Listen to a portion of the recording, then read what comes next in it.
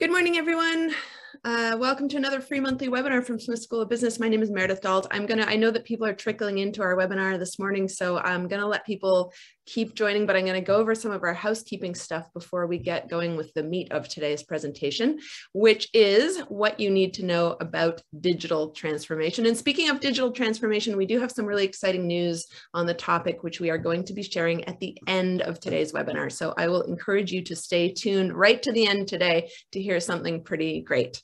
As always, today's webinar is presented by Smith Business Insight and by Queen's Executive Education. Our presentation will be recorded, as it always is. A lot of you ask if you can have the slides, if you can have the transcript. Please rest assured you will be receiving a copy of this presentation in your inbox in a couple of days. So just stay tuned for that. It's coming. If you want to ask a question, and I hope you will, we'll be getting to questions in the second part of today's presentation. Please use the Q&A button at the bottom of the screen. So not the chat button. Please use the Q&A button, and we'll get to those questions as they come in the second part of today's presentation. It's now my pleasure to introduce our esteemed panel today. I'm going to start with Dr. Elspeth Murray, who is an associate professor and the associate dean of the MBA and master's programs at Smith School of Business. She's also the director of the Center for Business Venturing and the CIBC faculty fellow in entrepreneurship at Smith. Dr. Murray is an expert in strategy, the management of change, and entrepreneurship, and the co-author of the best-selling book, Fast Forward: Organizational Change in 100 Days with Peter Richardson. She also advises tech companies and is working on a number of digital transformation projects focused on creating an analytics culture. Dr. Kathryn Brohman is an associate professor and distinguished faculty fellow of management information systems at Smith School of Business. She is an expert in the areas of digital transformation and strategy execution. She has also co-authored several books, including Shift: A New Mindset for Sustainable Execution. Dr. Brohman has also pioneered programs in strategy execution and digital transformation across MBA and executive education programs. And Tolu Arogunmati is a product manager at Sportsnet, where he leads all mobile apps. In his role, he oversees digital thinking centered on increasing sports fandom through mobile devices. Prior to his role at Sportsnet, Tolu led multiple digital product experiences at IBM in its financial planning and performance analytics division. He also holds an MBA from Smith School of Business. It is a pleasure to welcome all of you to the panel today. Thank you so much for joining us. Is everybody unmuted? Good. Okay.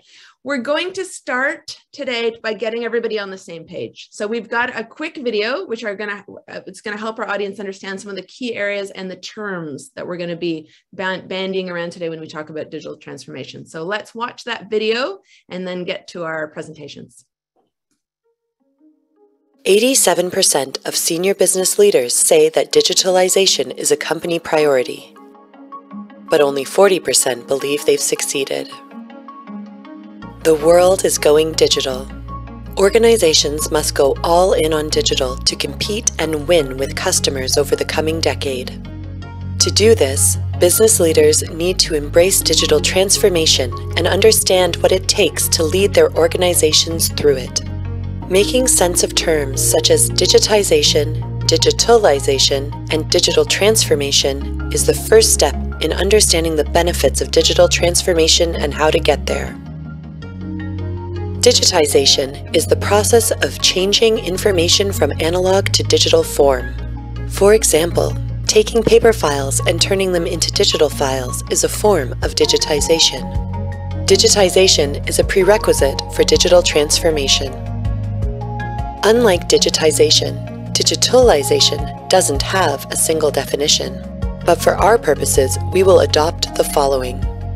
Digitalization is the playbook that guides an organization through digital transformation.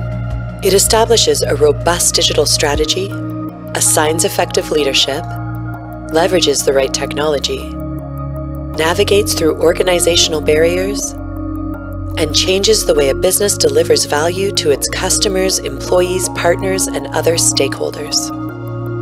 Digital transformation is deep-rooted organizational change that aligns a corporate strategy to changing industry dynamics inherent in the digital age. Digital transformation is essential for winning in the digital age. Leaders across all industries are working to leverage digital technology to transform the way their products and services deliver value to customers. Don't get left behind.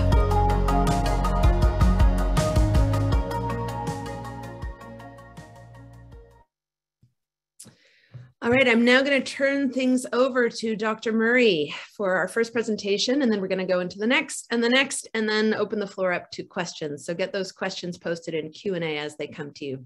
Thanks. All right, thank you, Meredith, for, as always, so capably kicking us off. And good morning, everyone. It's such a pleasure to be here with you. And I've been looking forward to this time together for a while, because it's not that often that I get to hang out with former students and one of my most awesome colleagues, Dr. Kathryn Brohman. I'm going to kick things off, and the game plan we have today is you're going to hear from me for about 10 minutes or so, Kathryn, and then Tolu. So let us get right into it. You know, digital transformation, digitization, digitalization. Problem number one, once the definitions are understood, is that when we talk about digital, it is not a strategy or an afterthought. These days, it is the strategy. So let's unpack what we mean by this thing called strategy. And as a reminder for everyone, and there are many definitions of this term, but at its core, strategy really encapsulates the choices that an organization makes around its business model, what is going to drive success. But also, equally important, is sort of the sequencing of moves. So if you buy the argument that it's not about a digital strategy, it's about strategy that incorporates digital, we're really talking about examining the foundation of organizations' business models, you know, where you will play. Digital allows an enormous extension of markets. Choices around, you know, what you will do, what are your products and services, how does digital transform some of those? Fundamentally, how will you win? You know, we have technologies in digital that allow for true customer centricity, things that were not possible even 5 years ago. One of the really foundational pieces of this thing we call digital is the opportunity for it to transform the money-making proposition. Where do revenues come from? What does that shift actually look like?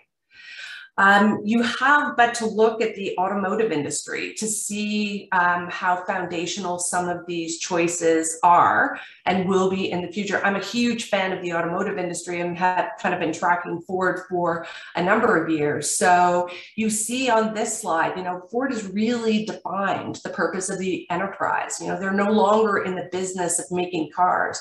They're in the business of transformation.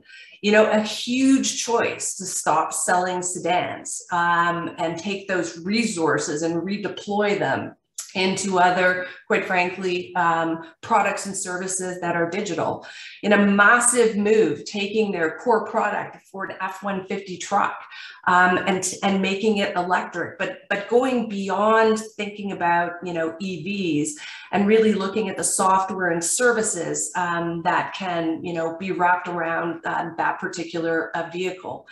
And fundamentally thinking that the way in which they may win now and into the future is not so much even thinking just about the core vehicle part of the business, but really looking at new products and opportunities, you know, in and around innovation. So what we're really talking about with the Fords of the world is no longer tinkering at the edge. We're talking about what we refer to as the big S strategy shifts. So getting to the core, what the business is all about, and asking some critical questions. You know, with digitization or with a whole raft of other technologies, how does that really transform the fabric of the organization? What we would certainly argue, as you look at some of the stats in that intro video, is that many firms are stuck one level down. They're tinkering at the edges. They're looking at processes, and they're missing the point that the opportunity here is much bigger. And we will talk a little bit later about this sort of foundational shift in mindset. But one of the keys here is that both the big curve shift and those little curves, they matter. One without the other does not success make. So let's look at in a bit more detail about some of these foundational game changer elements. Just some food for thought here, and I'm really excited to hear from Tolu about what's happening at Sportsnet. So the technologies, as I mentioned before, allow for true customer centricity. Any of you who've been watching any of the streaming services, the Netflix of the world, you know, they auto load the next episode. If you're binge watching, they have a recommendation engine based on your, you know, what you've been watching. And they're even experimenting with things like socks that have sensors embedded in them. So if you doze off while you're watching a show, they will literally pause that based on how you're moving around. Another big game changer here is rethinking every product and going beyond the actual physical entity and thinking about what is the service aspect of that. You see a picture here of a huge excavator, you know, the Caterpillars of the world, loaded up with sensors now, connected to an app for a site manager at a construction site or a mining site, actually looking at how to manage and optimize the use of those devices, doing, you know, preventive maintenance. It just goes on and on. Another big game changer with this move to digital is the opportunity to no longer think about responding to the market, but actually managing the market. One of my kids and his family are off to Disney. For those of you who may have been there recently, you know, you get a wristband that tracks your movement on the property so that they can actively intervene if there's a lineup at one particular ride and, you know, Mickey or Minnie pops in front of you and sort of shifts you over to something else where the lineup is a little bit shorter.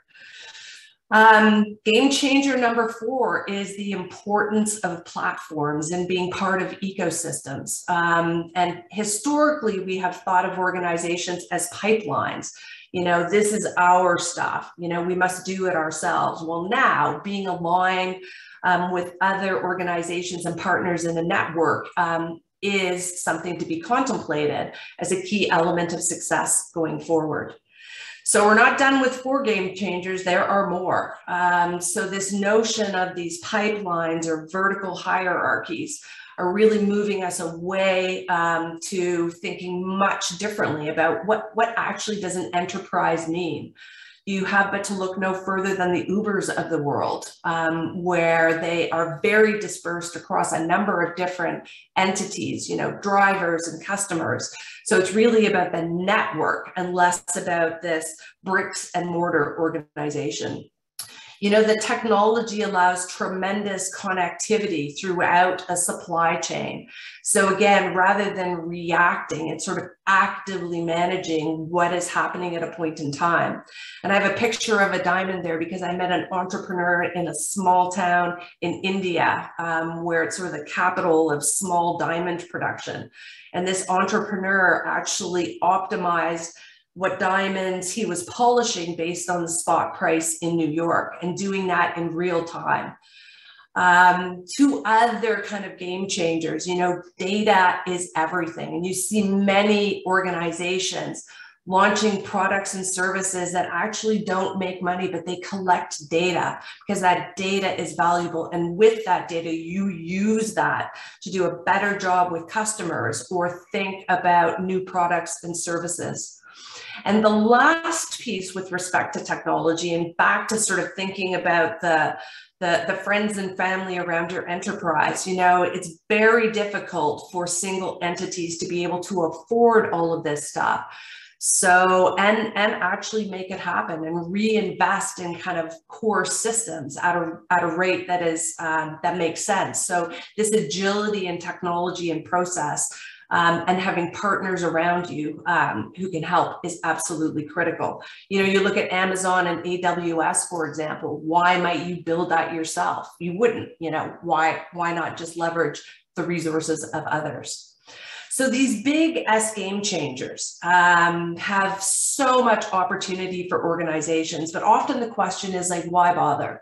Aren't we just A-okay today? We made our quarterly results, the analyst call went well. You know, that short-term thinking is incredibly problematic because all you do is quietly refine yourself into oblivion. So the challenge for many organizations is one of two things: outright survival and making it through this incredibly disruptive moment in time, but more fundamentally creating advantage. And what you see on this slide is a news release, you know, from the New York Times that now, and 2018 was the inflection point, now has more digital subscribers than in their core business of sort of print media. So there are huge opportunities. Chance favors the prepared, but what we're really talking about here are some fundamental choices for leaders to make in this age of digitization. So let's go to the next slide here and let us look at what some of these are. So how do you get there? And I'm going to pass the baton to Kathryn Brohman in just a moment. So it takes guts, it takes understanding, it takes risk-taking. It takes guts to actually contemplate those big S strategy changes. But here's the thing, you have one of two choices as an organization. You can lead the way and win because you are first, and that advantage accrues systematically and very quickly these days, or you can choose to follow. Nothing wrong with that. But choosing to follow means you need to be superb at execution. And that's what these two graphs indicate. And that is the fundamental choice for many organizations these days. So along the theme of how do you get there, let me turn things over to Kathryn, and over to you. Great, thanks, Elspeth. And so many of you, if you've, one of our alum would know me as this person who talks a lot about this concept of execution. And I think it relates to what Elspeth was talking about, that those little S game changers, right? Is that, too often we think about execution as tactics. It's like, okay, we make a strategy, we throw it into the organization, and we basically say, let the organization figure out how to do that. The challenge is this statistic's quite telling when we think, I'm not sure we know how to do that, because to digitalize or to actually move through this transformation process, some of the ways that we've been managing technology are letting us down. And so there's sort of a new set of practices that we need to think about because this technology has become so fused within everything we do. And so, not only do we need to think about strategy, but we need to think about really what allows us to execute on those goals, on the work that will help us deliver to those goals. And so that's what I'm going to spend some time talking about. And the one thing I want to focus on is this problem number 2, which is that digital can't be stuck in a silo. So I've done a lot of work around these digital transformations, and many people will think about, if I just put in a digital lab, or if I just identify a digital senior leader, that's going to fix my challenge and allow me to transform the organization. And that's really problematic, because digital is the perspective that all leaders need to understand to rethink their business. So even if you're going to set the charge onto a single part of your organization or a single leader, the whole idea is everybody needs to jump on board with this and really rethink and not resist, right, what it means for their part of the organization. So nobody in the organization gets a sort of a free ticket to ignore digital, because it's transforming everything we do. And so whether you're managing internal processes and continuous improvement, employees work differently today. We all know that out of COVID, right? How are we going to transform the workforce? And then you think about, functions of the organization that are more external. How do our customers want to interact with us? And so it's really problematic to think about this as something we can assign or delegate, because digital is something that all leaders need to execute on.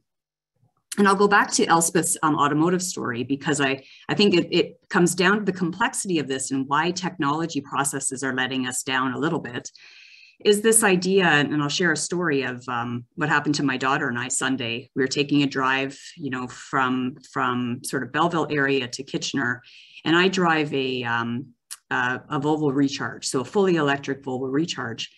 And so we got stuck. We got stuck in Toronto.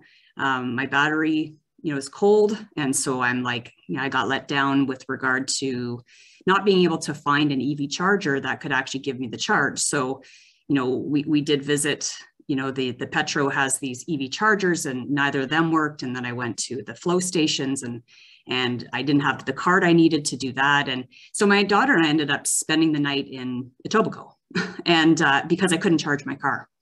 And so I want to go back to the beginning. So my husband drives a Tesla. I made the decision to buy this EV vehicle a few months ago.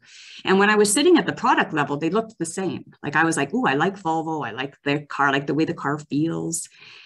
And so at the same level, they're both electric vehicles. They've both done a very good job of giving the driver an experience that has, an electric option, fully electric option. But then I got my app from my Volvo Recharge, and my husband's app is awesome. Like the car tells it when people are near it. If you drive a Tesla, it's amazing, the app. My app, I have trouble connecting to my car. Oftentimes there's, updates are delayed. So at the software level, I'm feeling a little let down. I feel like there's just not a lot of energy, being put into developing this as a software experience for me. So my app lets me down, is my point. But I think the biggest thing that let me down was the fact that I couldn't charge my car. And, Tesla had the foresight to think this through. They laid the infrastructure, they thought about the system that they were transforming before they put a car on the road.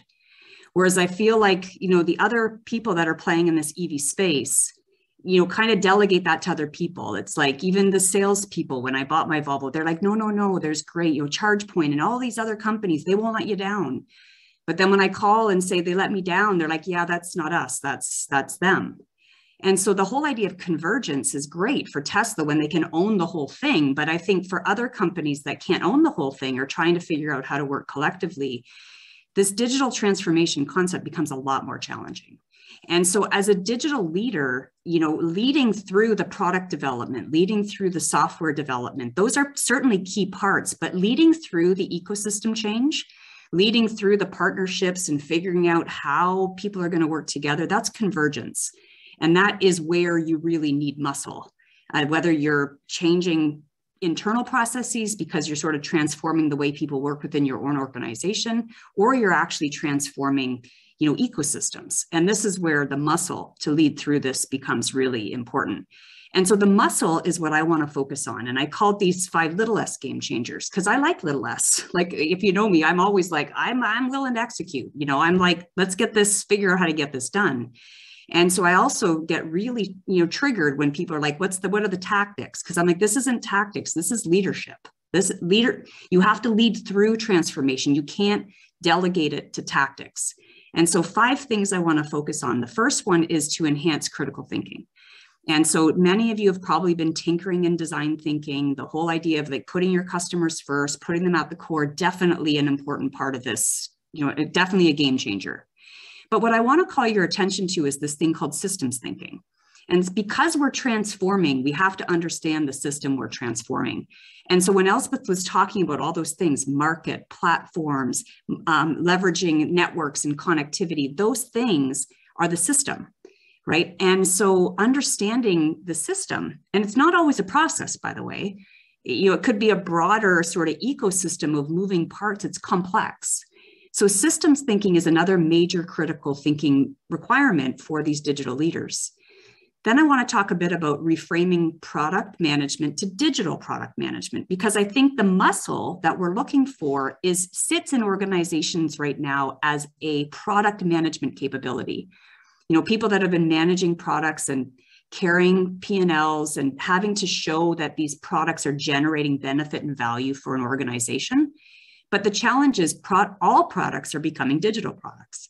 And so whether you're, anything that you do can be connected, whether you're selling cookies or you're selling tractors, it's all kind of this analytics and connectivity is all changing the way you think about your product.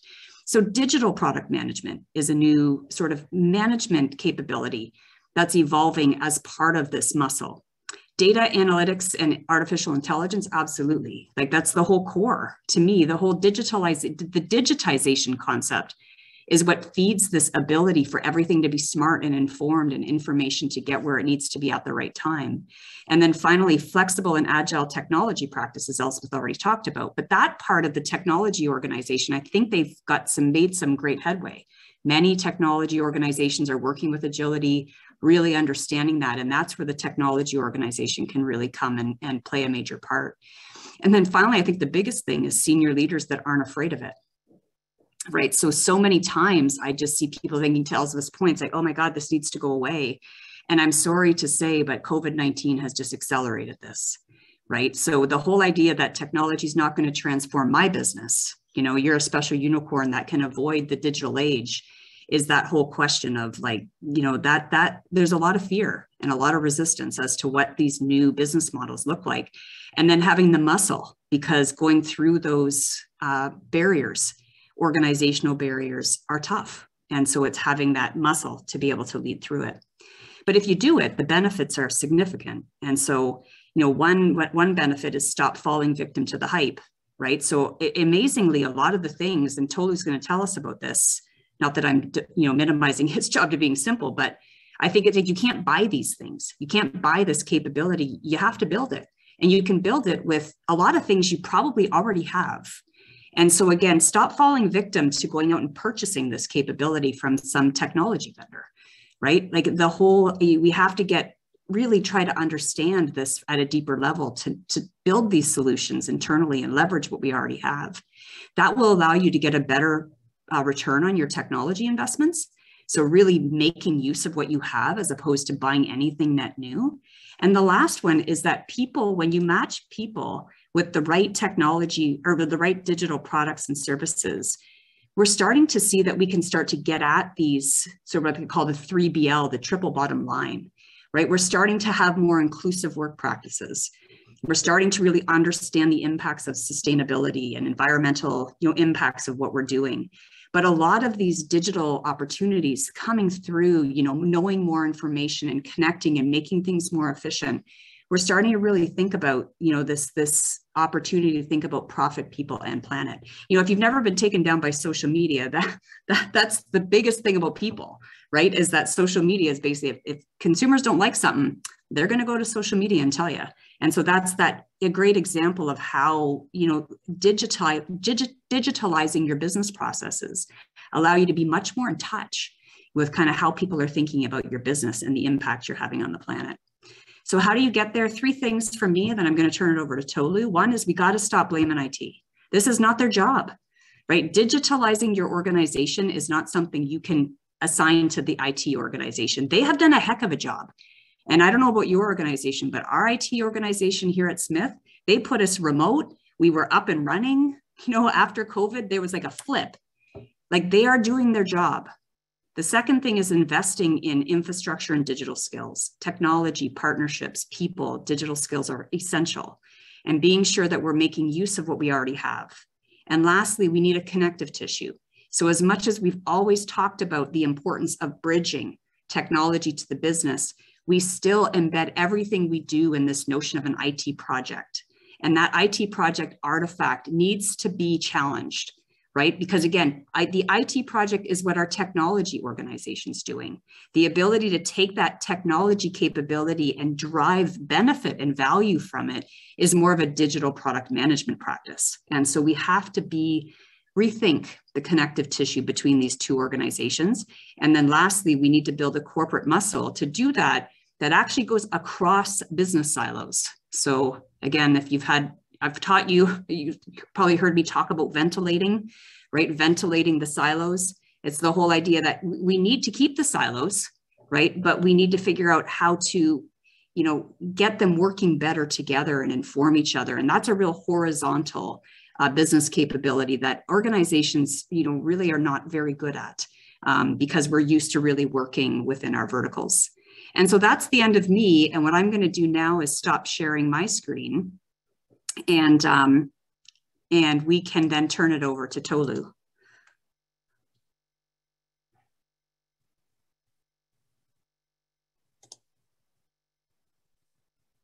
Oh, and just I'm sorry here. No problem. I can start sharing until you stop. So yeah, there we go. Thank you, Jason. Awesome. All right. All right, so I'll just give Tolu a quick introduction. So Tolu he is a digital product manager at Sportsnet.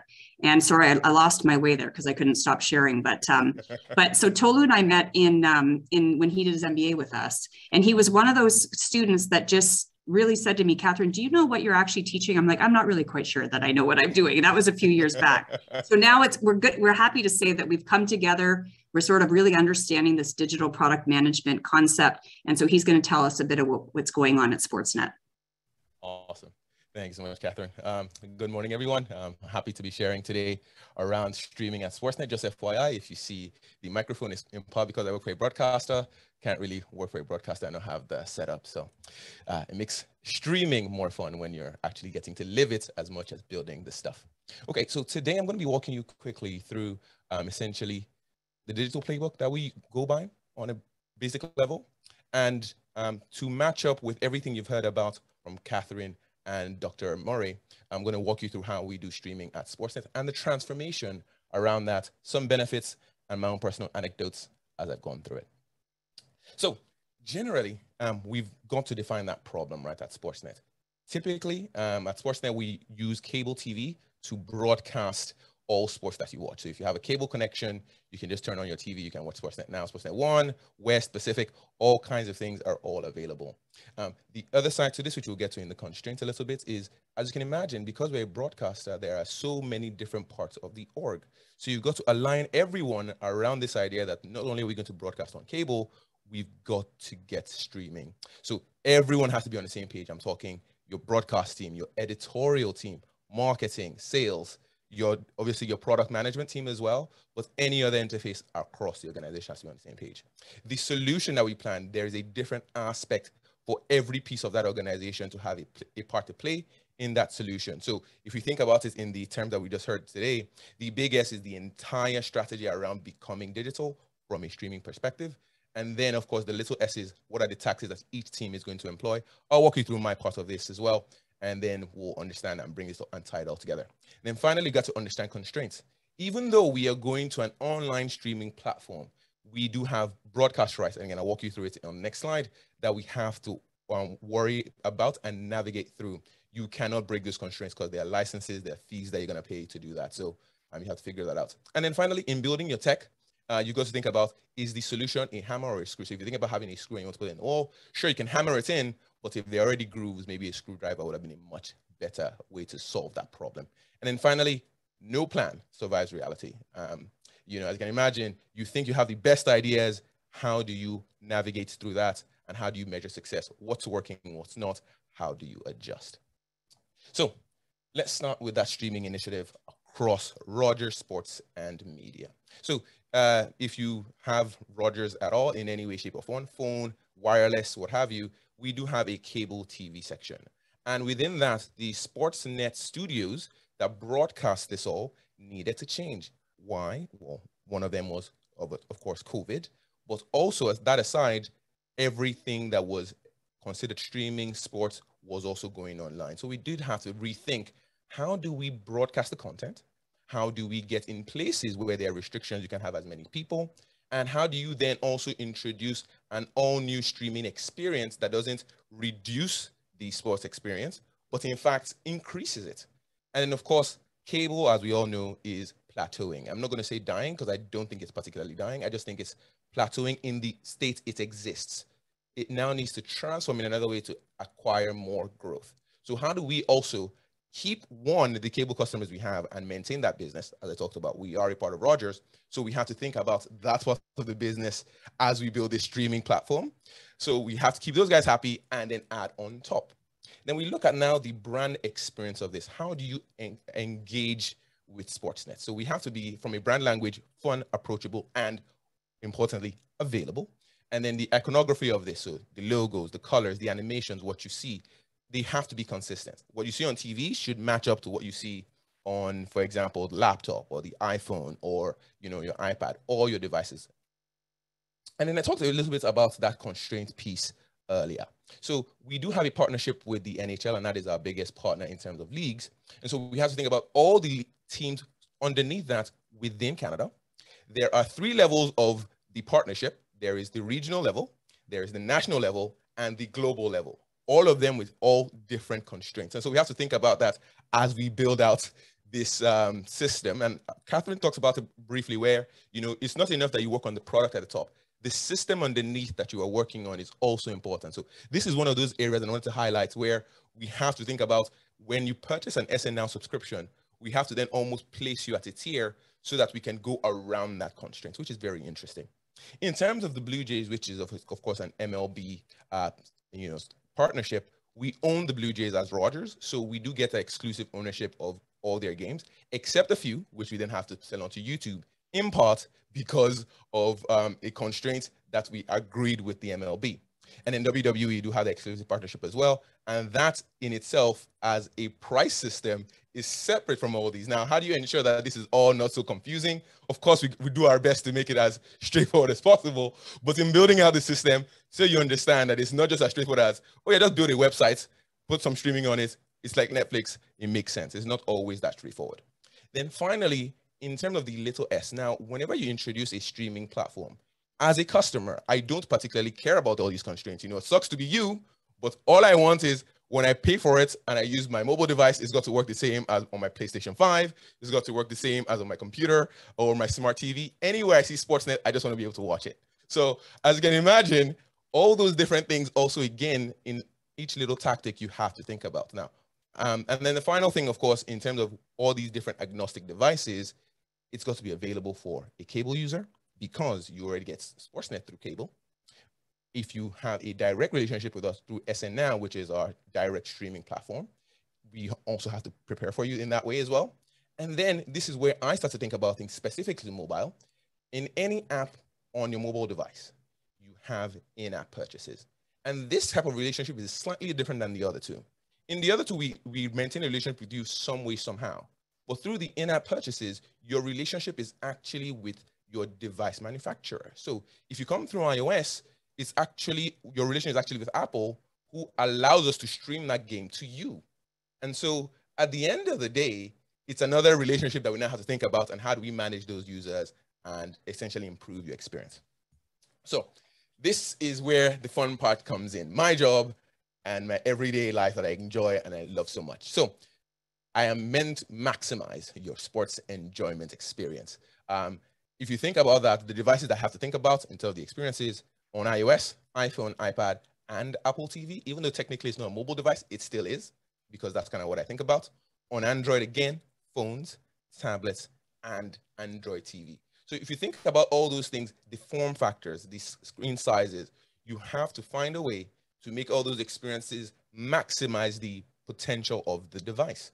Very, very different in each one that you think about, and how, for example, you think about maybe iOS has a restriction that Android doesn't. How do you navigate it on iOS? How do you navigate on Android? And as well as differentiating both platforms, you then have to find a way to be consistent above all. Remember, I talked about it already at the beginning. If I have a family plan, for example, if I have an Android, my partner has an iOS, or someone else, one of the children has an iPad, if we're watching Sportsnet across all of them, they've got to remain the same. So thinking about all those different pieces is key. So finally, now let's get into some pathways to streaming in terms of, again, what we think about and how we show up as Sportsnet. So on the left side, you're looking at what it's like on cable. Any cable partner that comes into Canada comes immediately into our thinking. So if you have cable through Rogers, Shaw, TELUS, Bell, Cogeco, anybody else, literally we provide as many that are available in Canada that have Sportsnet. In part one, I already talked about it. Our organization has people on the cable side that are vested in ensuring that their business grows. And so we are supporting them in that way. Anytime a new partner comes aboard, of course, they're going to tell us, okay, well, if you're going to bring Sportsnet onto our cable platform, we want to also be available on your streaming platform. So that is now a negotiation tactic again that we've now also introduced for cable. SN Now, this is now our dedicated streaming. You only want to watch sports as you prefer. You can come in, create your own account, sign in as much as you like, use it as much as you like, and that is a straightforward experience. You don't have anything else. We don't think about, all the other pieces of the business. This is a one-to-one relationship with you. We can easily here get your favorites, serve you quickly with sports that we know you like and love.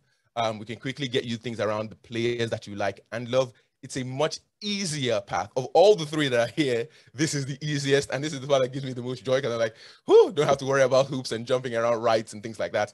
Much easier. And the cool part of this too, you can actually watch this anywhere in the world through Sportsnet now. So that's kind of cool, and we can always avoid a bunch of regulations in terms of your localized place because of SN now. So that's kind of nice.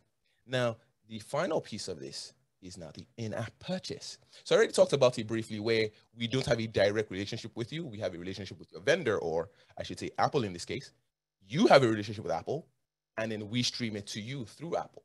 So imagine a scenario where you signed up for monthly, okay? And you wanted to call into Sportsnet and say, hey, I have an issue. How do we resolve those kinds of things? That becomes very tricky because we do not technically know anything about you unless you link your purchase to an SN Now account. The moment you do that, now we know more about you. It's easier for us to debug and solve things. But again, this is in part because of privacy, which is also another constraint that we have to work around. So keeping your data private, not knowing as much about you. And for a number of people who are worried about, privacy and what have you, it's not that straightforward. Devices do, in fact, hide your information from providers on the backside. So that's kind of cool as well in terms of things we think about and introducing this all new streaming platform and improving Sportsnet's experience. Now, one of the other little essays that we talked about previously is getting you quicker into the game. So if you get the mobile app today, which I encourage you to download, by the way, just got to plug that in. Sportsnet, anywhere you have any of your app devices, please go in there and download it. But if you come into the app today, the first experience you will hit is the news feed. So this is where our editorial team serves you all the latest that have happened in the world of sports, what is happening currently, what is going on live, any other updates that are happening in the game. You can also check your scores, highlights, things like that. So one of the things we thought about was, can we get you quicker into the game through the news feed? And this is a small little product here. So in this part, if you only want to check out the news on the game as it's happening live, you can click into that massive image, the Oilers versus the Kings in this example, and it would give you literally the game as it's happening. We have another piece of a product called Live Tracker, where literally it will tell you the highlights of the game written. So say you can't watch the game for whatever reason, and you just want to follow the game just by the highlights or text. Live Tracker is available, has a fun animation and what have you. But if you want to watch it, now we've reduced the amount of taps it takes you to start the game. So right from the homepage, hit watch live, and this is in part because we know what your favorites are. You hit watch live, and all of a sudden you're able to watch the game right from the homepage. If you then wanted to go to a dedicated streaming experience where you wanted to see everything else but the game today, we then have a dedicated streaming tab in the app where you could look for a game, today's game, because that's what we know based on your favorite that you want to watch. In this case, the Edmonton Oilers. And then you could go inside and pick, maybe, for example, I want to watch Tim and Friends. You could then, within the SN Now experience, search for that. And that would then be another tactic where we can provide you more content that we have at Sportsnet. And now, all of this that we did in terms of all these features you're looking at, we did a lot of to get ready for the new NHL season. All new sports studios, all new streaming app. All these different pieces, we had to get ready for the NHL season that just happened. So this was a very, very recent improvement that we did across the app, across the studios, across our marketing team in terms of, the look and feel of all this, our designers as well, and getting this all ramped up across multiple devices. My own part was only on the mobile apps, but there was also another team that was working again specifically for the website, for gaming consoles, all these different teams coming together to make this all happen. And so what does that then end up becoming like, and maybe some takeaways from this presentation? First of all, the NHL is a fun experience. For one, seeing the backside of what it's like to get ready for an NHL season, it is a lot of work. It is great to watch and enjoy, but you learn a lot by seeing this. The other side to this is, and I want to quickly mention, sports will happen. Whether you are there or not, the game is going to happen. So you might as well, first of all, show up and be ready. All right. So showing up is step number one, but then competing with everybody else in our space is then the next step. So how do we show up in a way that is better than everybody else across the board? So that is a fun takeaway. And you just realize it is very vital that you make deadlines, you organize teams, you lead leaders as much as you can to quickly get to a deadline. The other side of this then was, now with all these changes we made, the in-app purchase grew around 199%, which was fantastic across our org. We hadn't seen growth like that since we launched this initially, but this was an improvement on top of what we had done before. And so thankfully, all the tactics we employed essentially bore fruit. In terms of how many users across all our mobile devices, we have over 700K across both Android, iOS, that use our mobile devices every month. So that's kind of cool to see, and it's still growing year over year. In terms of other lessons that I learned, of course, comfort zones exist for both people as well as organizations. If we know what we know in traditional space of cable broadcasting, that is cool. But taking that next step isn't as easy. It's scary at first, okay? You will discover challenges because you are, figuring out what's what. We've never experienced this kind of thing before. How do we, for example, figure out if you are in Calgary to figure out your restrictions, or if you're outside Canada, what restrictions do you have?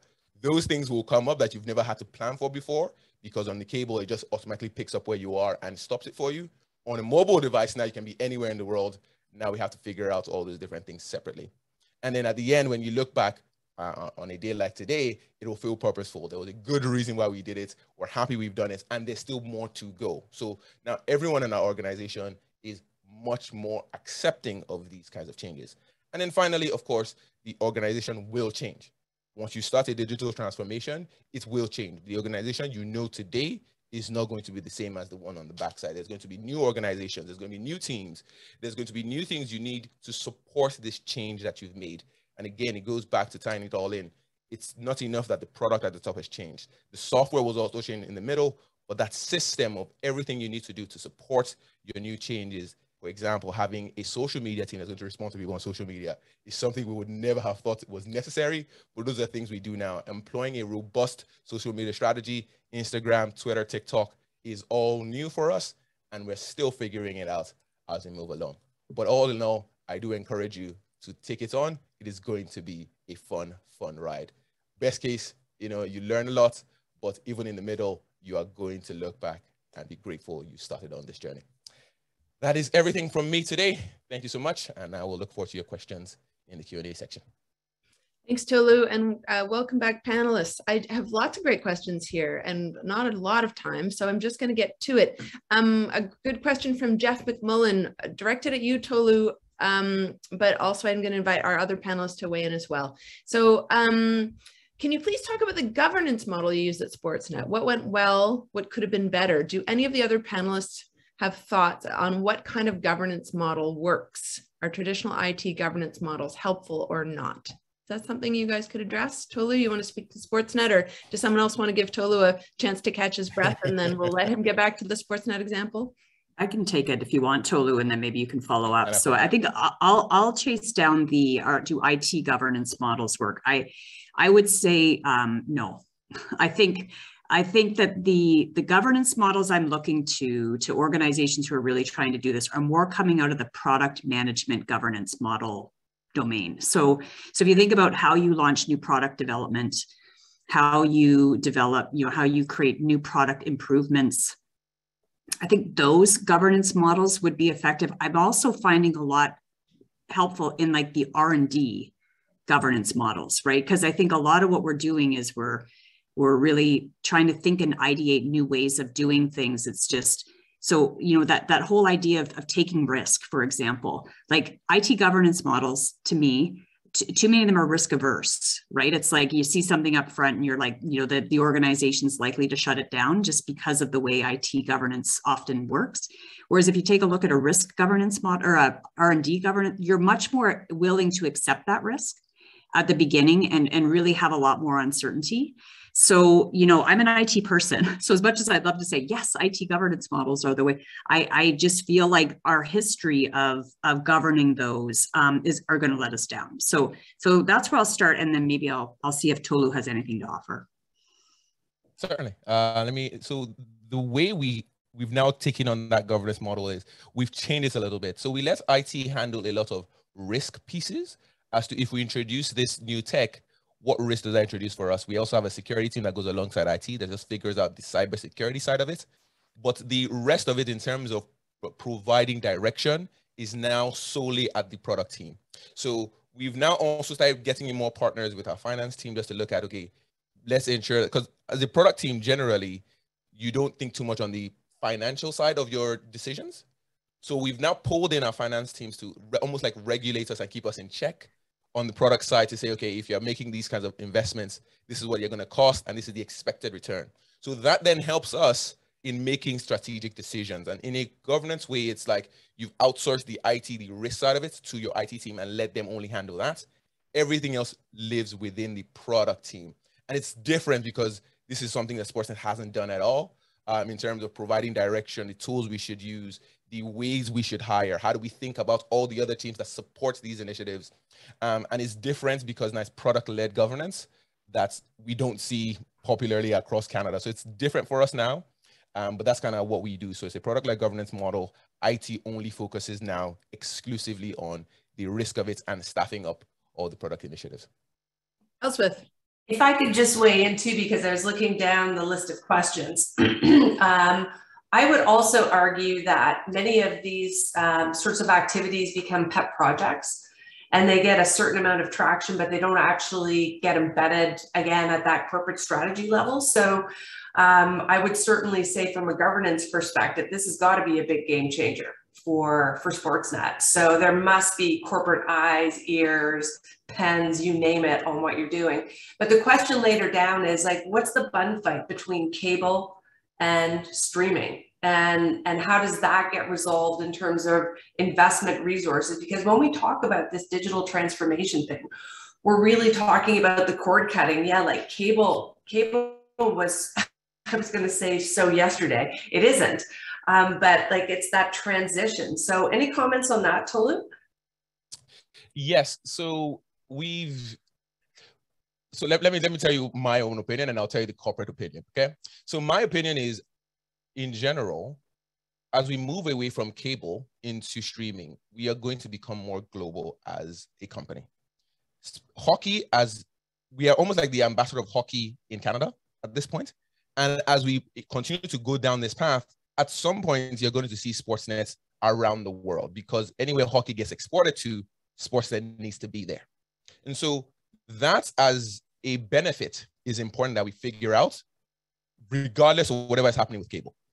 Cable may grow, it may not. I don't particularly think about that. I just think about growing sports through streaming as a primary strategy. Now, the corporate answer instead is, we think about our business as a whole. Wherever cable is, wherever streaming is, they need to live together. And that's, I think streaming has the ability to bring cable along. I do see some benefit to that, but that is essentially the corporate way. We're going to try to pull them both in tandem as much as we can. But I think generally we're going to lead with streaming and then have cable as a secondary option. And so that's going to be kind of the benefits. It breaks a bunch of barriers for us in terms of, I already talked about them, for example, regional issues, rights issues. I think that at that point we can then start reselling the broadcast to teams like ESPN and things like that. And we become a primary leader alongside the NHL. And I think it's just a global strategy in general. So that's my thoughts on that answer. Excellent, thank you. I'm going to bump over to this question about data. You talked about the central role of analytics and AI in digital transformation. For analytics and AI to create real value, the data needs to be there and to be of high quality. How can an organization make sure that digital products and strategies generate the data it needs to effectively capture users' experiences? And when do you need to start thinking about how data is captured? Who wants to take this one on? I can help with that. Tolu's unmiked and ready to go, and then Kathryn. Yeah. So you think about feedback. I don't want to just narrow it down to data, because I think too many times now we're using this data-driven decision making as though that's the end-all be-all. The problem with data is also data interpretation. So you have to capture feedback. Data is one part of it, and you do have to think about that for sure. But there's some things that don't show up in the data as well that you have to find a way to interpret and figure out without data. So yes, when you think about it from the outset, you've got to think about what is my feedback mechanism at the outset. I'm introducing this feature. Is it successful? Is it failing? You have to figure out what that feedback mechanism is going to be. It could be through surveys. It could be heat maps as to, okay, if I introduce this button here, how many people start tapping it? You could do things like what is the length of the session those kinds of pieces of data tell you what is happening on your device. But the other side of data is also the other side of data is what isn't in the data. And you have to find a way to capture that in some way, shape, or form. So for example, if you're primarily a hockey-led business, how do you figure out what people are looking for basketball? Because if all you're focusing your data on is hockey, then you're also missing out on a bunch of things that are outside your perspective. So you've got to figure out whatever your feedback mechanism is and your data mechanism together, not just only the data side. So that's kind of what I say to that. Kathryn? And I might follow just goes back to what Elspeth said. Data is one of the biggest game changers. Absolutely, it is. And I think to Tolu's point, but it's messy. And it's not the only lever we can pull. So when you're doing digital product development, you pull from data for sure. The analytics has a major piece of that. But if you listen to Tolu, I would say he's pulling on mobility. He's pulling on mobility, the whole idea of what it offers that people walk around with a cell phone. Like he's saying, well, that's really important to me. So mobility is also a game changer. And then you look at social, like he talked about the whole idea that who knew we need to include our social, who knew that we had to include TikTok and LinkedIn, and that's another game changer. And then you look at all that's being offered in the cloud service space, right? This is allowing us to be able to say, we don't actually have to build this by ourselves. We can go out and look at what all these different cloud companies are offering us to be able to piece together these fast solutions. So I think I'm with Elspeth 100%. Data is a game changer, but it's not the only game changer. And I think that it's just, I'm with Tolu too, there seems to be a fascination with it. And it's just like, if we just build our data organization, we'll succeed, but that data has to generate value. And so, we have to be able to know how to connect the data capabilities of the organization to the rest of the company to really drive that value proposition. And maybe if I could just add in, because Kathryn, the data has to generate value eventually. And I think that is one of the struggles I see in many organizations, is that you're investing in, apps or whatever that's all about the data, but it may not be clear today or tomorrow or in the next quarter how you're going to monetize that. So, I hesitate to sort of use the leap of faith, but it's having that longer term perspective. I was really fascinated, Tolu, by your comments. Like, you dive into streaming and then you realize, holy moly, like we can go global. Like we've been Canadian hockey. And now it's like, oh, now, the world is our oyster. So I think, it's a bit about back to that kind of mindset shift. Companies either get it or they don't. And that is one of the fundamental problems that we're talking about. Thanks, everyone. There are a lot of excellent questions and not a lot of time left. You were reading ahead on the questions, Elspeth. Are there any that you're dying to answer? Because otherwise I'm going to throw, there's a couple of questions about managing the silos issue that you were talking about earlier, Kathryn. Here's one, which is, as stated in the slide, strategy and the data analytics cannot be in silos. However, from the analytical maturity level, where the organization still keeps it in silos, how do we initiate the strategy and tactics to break the walls and make the business stakeholders or leadership buy in? Yeah, so I would say, so just one point of clarification. I think we need the silos. The silos need to stay because that's where all the good work happens. I think the biggest challenge we have is how to open those up. So again, me growing up in a farm community, we had this concept of you have to ventilate the grain silos or the silos will eventually blow up. And I think the whole idea that we're not good at is we don't know how to work across silos. So I would say my answer to that would be Google horizontal management, because there's a whole bunch of things that are coming out now about how to manage and lead on the horizontal. And the challenges with the senior leadership team is they own a vertical. So they're really in their vertical, right? So you have to get an appetite that goes across the organization. That's the really, really hard part, is eventually you're going to have to translate to the vertical owner why they should care. And I think that happens, like horizontal management happens at the middle layers of the organization often, right? And so it's the senior leaders that are always my biggest audience, right? I'm like getting them to really see the opportunities that lie on the horizontal within their vertical perspective, because that's really at the end of the day what they own. And if I could add, I think without some organizational construct, it's total chaos. But here's another thing to throw on the table, and I want to go back to the cable versus streaming. At a certain point in time, it will be less about the product and it will be more about the customer. And so I think fundamentally what is happening here is this move from organizations that have been set up by products and moving towards thinking, as Kathryn said, more horizontally and using the customer as the entry point for everything else that gets done. So, and I know we're running out of time, so back over to you, Meredith. We are, and I'm sorry, my puppy just decided to pick this moment to get very exuberant. Okay, so what I wanted to ask, if there are any final closing, like a 30 seconds, like anything you want people to take away from this.